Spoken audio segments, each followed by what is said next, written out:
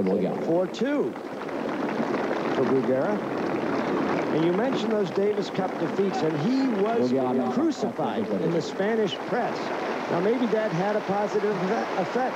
I really feel it did. They skinned him alive. They take Davis Cup very, very seriously in Spain. Well, he was up 2-0 in the 5th match against Mark Kovermans, who was a qualifier here and lost first round. So certainly shouldn't have lost from that match, but I believe they'll want him back for the next year if he continues to play anywhere near this level. I suspect they'll invite him.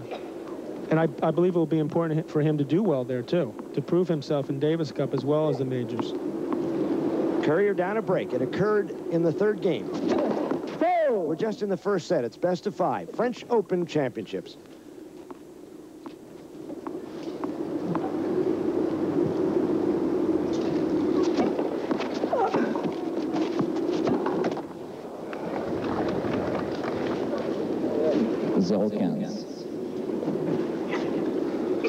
Looks to me like Jim Courier is a bit confused, and you certainly don't see that very often, bud.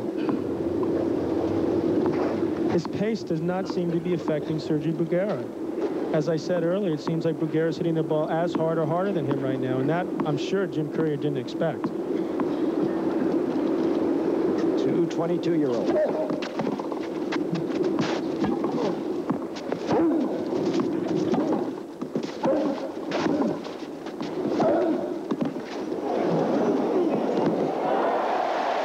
Bruguera nearly.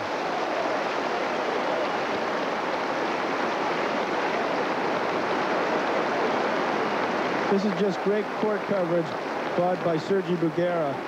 Stays low on that ball. Good preparation on the back, and there he goes. Way too quick for Jim Courier there.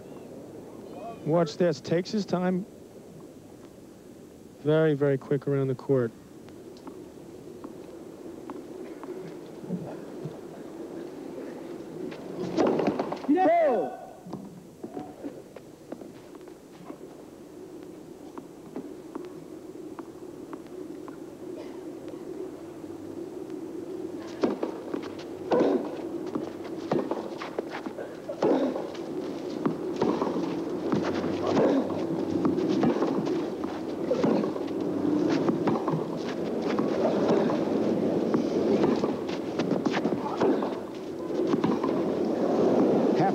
The baseline, but it didn't help. Courier looking to the baselinesman, but getting no relief.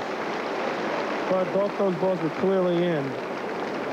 I'm sure Jim Courier wishes otherwise, but the depth that Sergi Bruguera is getting off the backhand wing is incredible right now. Look at this ball, just inside the baseline, sets him up for this winner forehand down the line. We talked about his racket tension, which is very loose, and how small his whip is. And I think that's one of the reasons he gets this extraordinary kick off this forehand topspin. A lineup of breakers for Sergi Bruguera, which virtually would mean the set. He leads 4-2. It's love 40.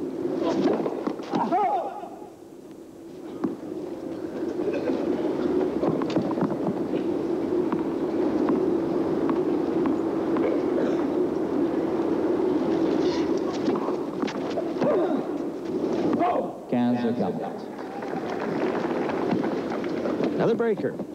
Well, as you said, but if Jim loses his serve here, he can pretty much kiss his set goodbye. So it's very important to try to hang in this game and put the pressure back on Sergi Bruguera, at least make him serve out the set.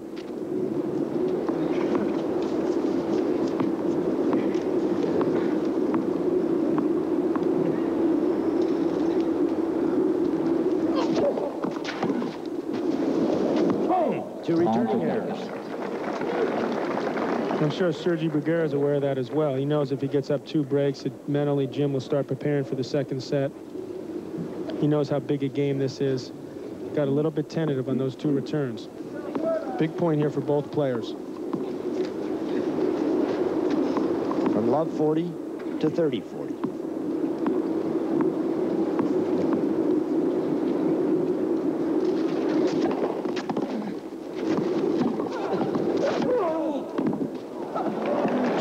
Serving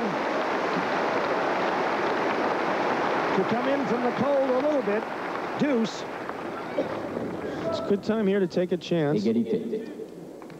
puts himself in preparation here to come right in. Excellent volley here. Kept it short, seeing that Bruguera was off the court.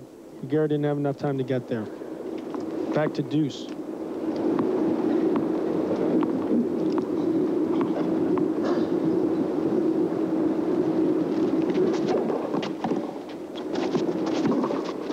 Nope. And another break point.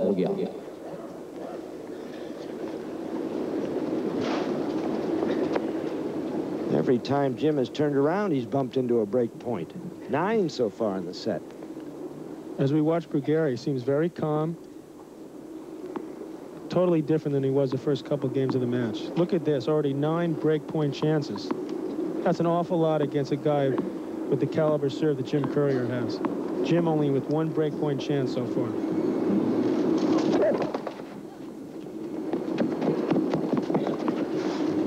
Don't feel he's serving as consistently as he would like to up to this point.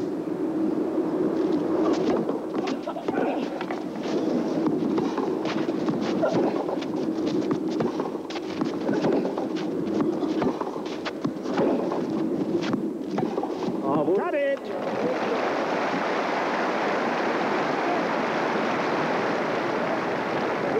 Second deuce. Sergi got a little bit tentative here, and he paid the price.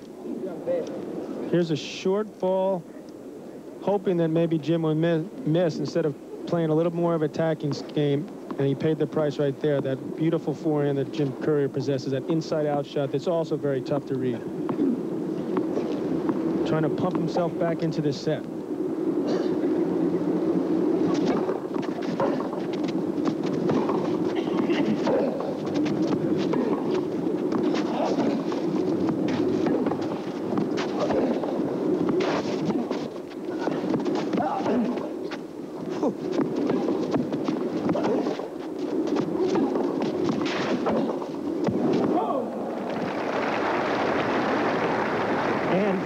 Courier, after surviving through 5 break points, and his coaches have barely survived, has a game point. Well, they certainly should be happy that he came from love 40 down in this game, has a chance now to at least get back to a position where putting the pressure back on Bruguera. 4-3, a lot different than 5-2.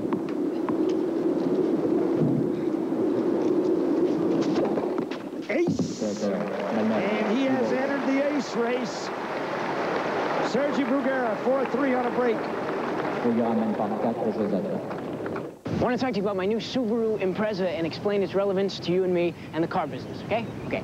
This car is like punk rock. Now, just trust me, this is relevant. Do you remember when rock and roll was really boring and corporate? Well, punk challenged all this and said, hey, excuse me, but here's what's cool about music, remember? Now, Subaru, with this Impreza, is challenging some car thinking here. This car is all about reminding you and me what's great about a car and moving forward and making cars better and less disappointing. Just like punk, except it's cars. Well, I just thought of another analogy. You're looking at tinea pedis, commonly known as athlete's foot. But what's not commonly known is many types of fungus cause it. And to cure it all, you've got to kill it all. But today, there's a full prescription-strength medicine, the one most recommended by doctors, Lotrimin AF. The broad-spectrum power of Lotrimin AF doesn't just get some athlete's foot fungus, it kills it all. Lotrimin AF, the cure that gets it all.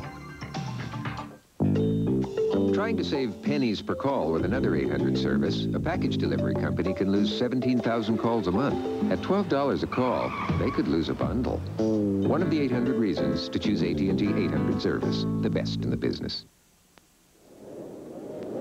A sweltering Paris afternoon, although we're moving into late afternoon. Well, but as we see here, Sergi Bruguera only got to the 4th round of the Australian Open this year, 2nd round in Wimbledon, 2nd round of the Open a couple of times, but he sure isn't playing like that today. He's playing like a champion at the moment. Not bad to get to the 4th round on the hard courts in Australia. Protecting his lead, which is 4-3, but Sergi has squandered a lot of break points. 8 of them. What he doesn't want to do is get caught in the trap of last year's finals, Peter Korda, who played a good first set but completely unraveled. I don't expect that to happen at all, but Korda was in a similar position, never before being anywhere near the finals of Grand Slam event. Bruguera looks a lot calmer than Korda did last year. And is also clearly more comfortable on clay, which is going to help him down the road.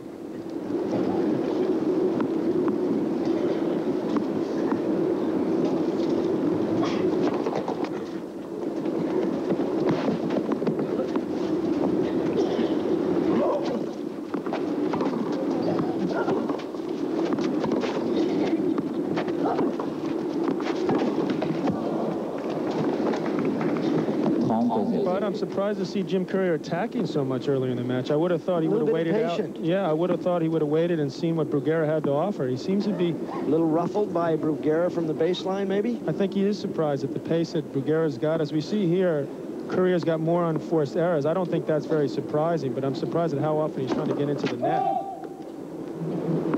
I would have thought he would have let fitness be a little bit more of a factor early on.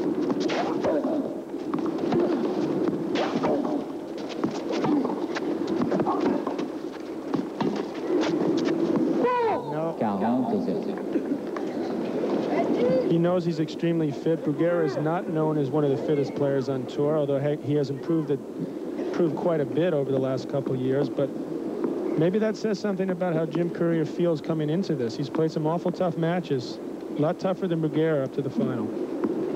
Had to run an awful lot against the man you like to mention, Thomas Muster. Gosh, yes. The Muster man. And even Goran Pirpic made him run quite a bit. The chop. So, Sergi Bruguera moving smartly along.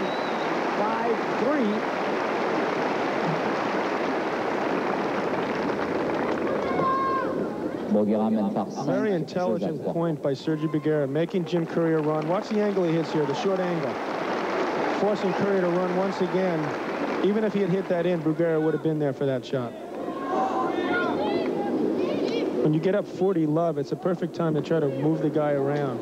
Set game against Jim Courier. Well, look at this. This could be the first set he's lost in the last couple of years. 2.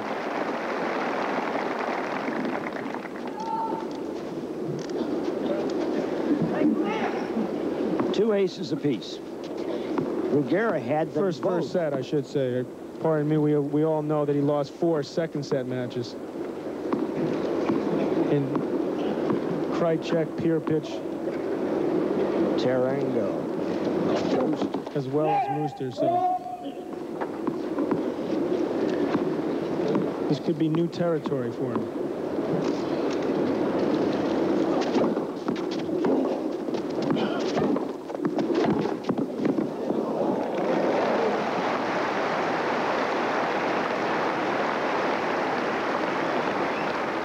Here's an example, Butter, where pace really pays off. Look at the power behind that forehand.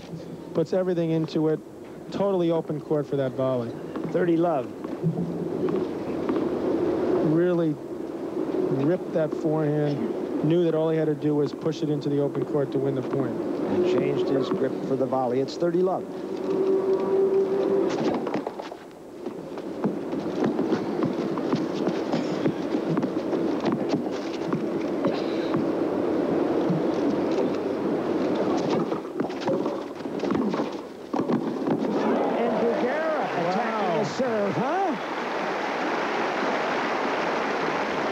Sergi, that's not your play. That may have been the first time in 15 years a Spaniard came in off someone's serve. Great play here. Well, don't forget Manolo Santana. Oh, I said 15 years. You're right, yeah. Andre Sumeno would have done it, but he won it in 72, so you're probably right. I don't think you saw Carlos Costa would do it.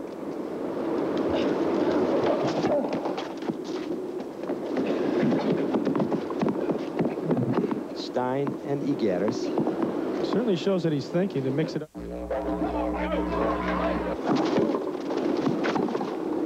Courier. You don't want to overdo it, though. You know, it's a pretty good play, though, don't you think? He's up a break, and just try to shake Courier up a little. I'm surprised he did it 2 points in a row, though. Yeah.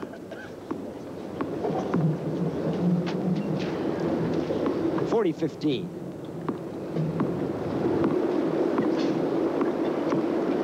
As you see here, Bruguera's done quite well coming to net, 80% of the time. Jim under 50% at the moment. Hits the line. Yep. So Sergi Bruguera will be serving for a one-set lead when we come back.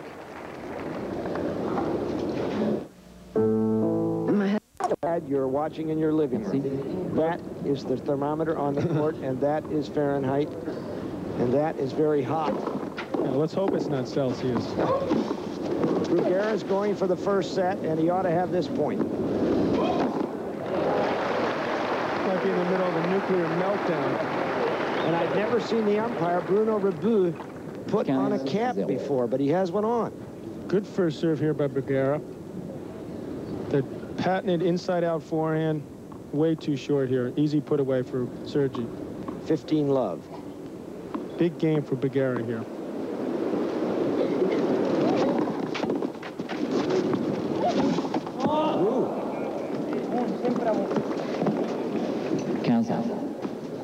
Never a set for Sergi Bruguera in this brief rivalry. I think you can see from this graphic why it's so important that he wins this first set. His confidence could wane in a hurry if he doesn't get something under his belt. Yeah, he's conversing with Rebu, the umpire. I think what he said, Bud, is that the returner, who's Jim Courier, should be playing at his pace because he's serving. And he shouldn't have to wait for Jim Courier to get ready. And that is true under the rules. You're supposed to play to the server's pace.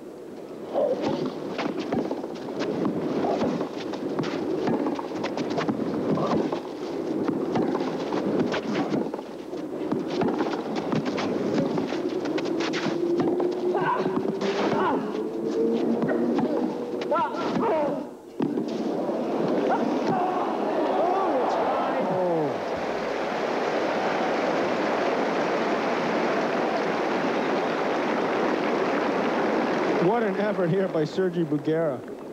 Just barely gets to this ball, slices it back. Pretty good pass there. Look at this effort here. Just misses. 2 inches wide. 15-30. Watch him on the full run. S'il vous plaît, merci.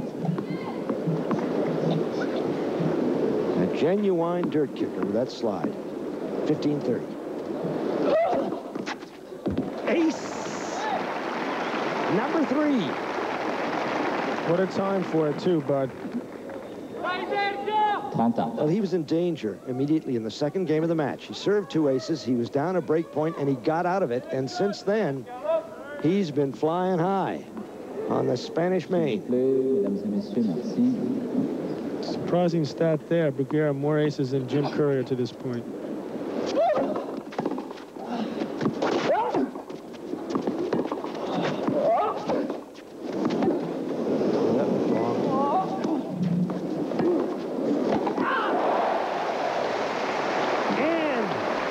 With a sky hook, Sergi Bruguera takes himself to set point. But that's where it helps to be 6'2". Just barely gets inside the line here. Should have put this ball away. A little bit tight there. Jim tried to hit a topspin lob over his head. A little bit too short. New territory. This is the one he should have put away. He waited, but 30-0 is a big point. He knows how important it is for him to win this set. S'il vous plaît, mesdames et messieurs, merci. You would think the longer the match goes, the more it would favor Courier. Somebody's badge is up there. Bob Cookson. Bob, your badge is shining inside. He's referring to Bob Cookson, the former USTA president, whose badge apparently is shining in Jim's eyes. Wow. I don't know if that's on purpose or by mistake, because Jim didn't play the Davis Cup match earlier this year. It's set point. New territory for Bruguera against Courier.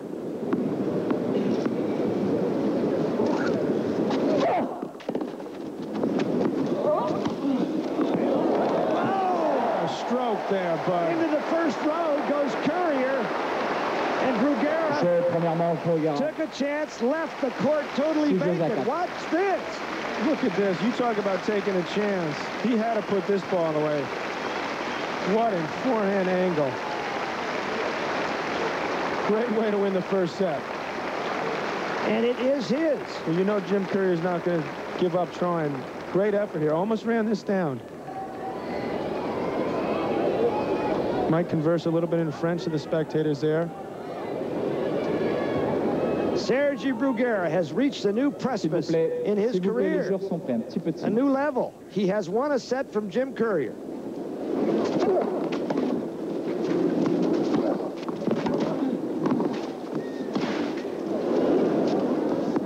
It is just long, a beautifully chipped lob. 15-0. Numbers, John. We look here, the first serve percentage is very similar. The difference, I think, in this set was Bruguera having more winners than Courier. That's the big surprise. Usually Jim, with his pace, would have a lot more winners. Unforced errors similar as well. Only one break. That of Courier in the third game, and Bruguera clutched it right, held it. 30-0.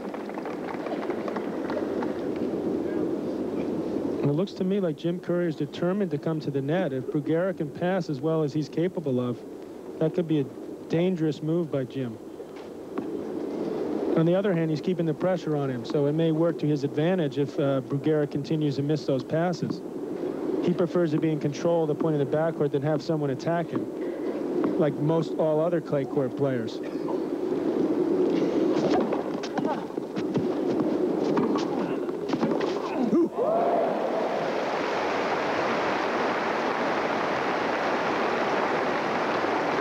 But as I said, if he's able to pass the way he's capable of, Jim Courier is in for an awful lot of trouble.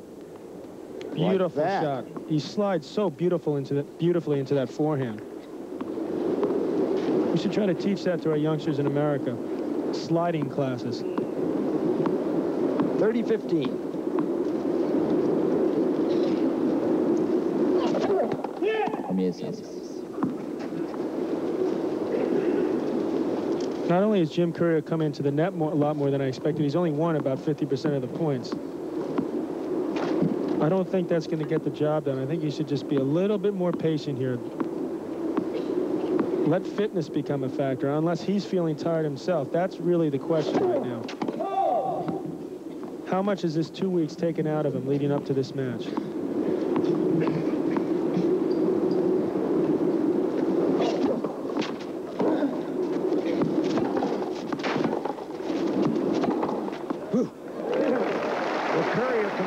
To the tournament committee about having to play Mooster and Pirpich on successive days, although it was understandable because of rain.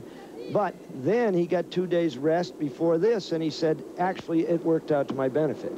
I think he was concerned that maybe he would lose to Goran Pirpich, who was known as a very fit player. Once he got by that, I think it did help him. He had 2 days off, didn't play again from Tuesday till Friday.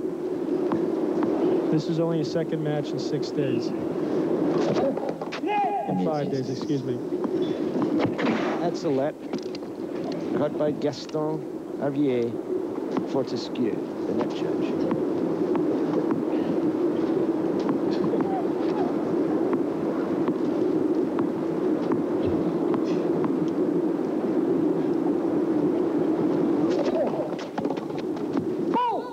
So a relatively easy game for Jim Courier. He has the first game of the second, but Bruguera has the lead. No one knows the law. Classic in the plaza between the stadium and court one. You could be out there and watch the match on the scoreboard. Well, I'm sure they'd rather be inside the stadium, sure. but... S'il vous plaît, derrière les joueurs, dans l'axe du court, prenez place, merci. So, umpire Rebu asks people to assume their seats.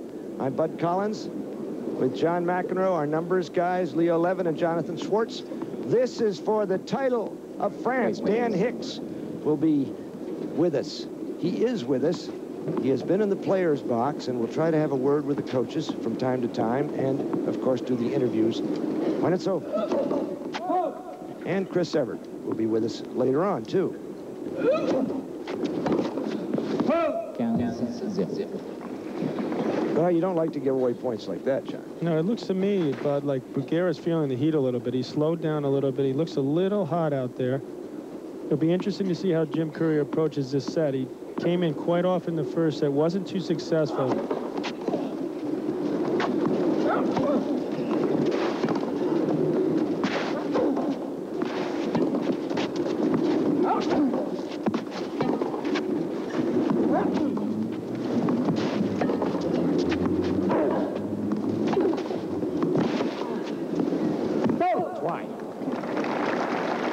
Interesting to see if he keeps that trend up. This is more of what I expected. Longer rallies, trying to wear his opponent down.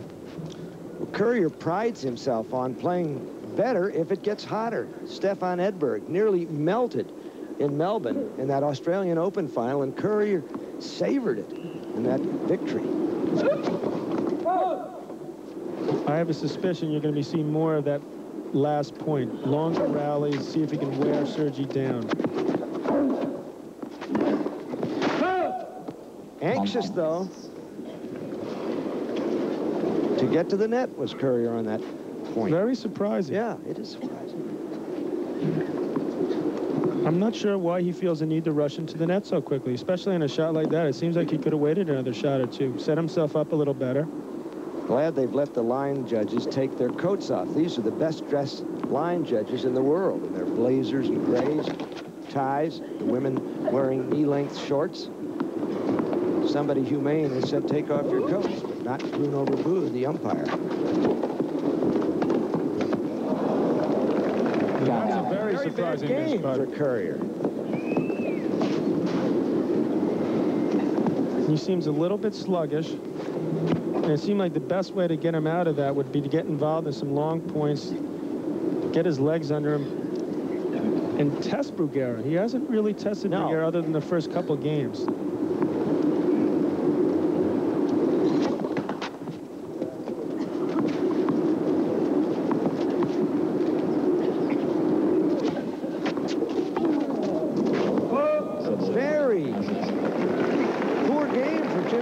Surprising. One game all. Well, he knows he has an opportunity to do something no American has ever done and win 3 straight French Open titles. Put himself in the company of a Bjorn Borg, who won 4 straight. Maybe he's feeling that a little bit. Well, did you, after winning 3 straight U.S. Opens? I started to feel some pressure. It's a great pressure to feel, but nonetheless, there is a pressure there involved. And it looks to me like he's just a little bit uncomfortable with it right now. Service winner. He'll be a lot more comfortable. He's able to pull this match out, though. Then he'll be completely happy about the fact that he's won 3 straight. He's a long way from that.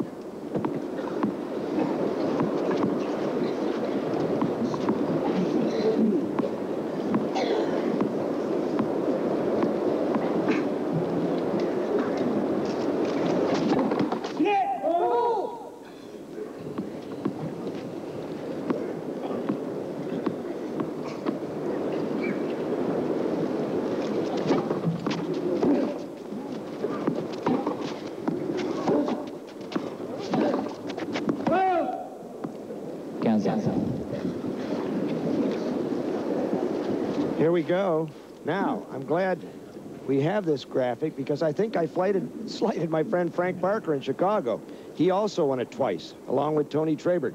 Budge Patty, who is an expatriate, lived in Europe, still lives here after World War II. And Don Budge the first, he's watching a few rows behind Courier, and I hope Don McNeil is watching in Florida. Won the Grand Slam that year in 1938. This was the second leg. He won Australia, then France, then Wimbledon, then the U.S. And Budge really invented the Grand Slam. Still loves coming to the tennis, Bud. Yeah. Don Budge with his wife Lori on his right. See him around a lot of the events throughout the year. Bob Cookson in the left of your screen, former USTA president. I know Bumpy Fraser is here with his wife Jo. And Jay Snyder, next in line after Bumpy is president of the USTA. With his wife, Audrey. And after that, it's me, I think. Yeah, you're next. I sure want to be around that date.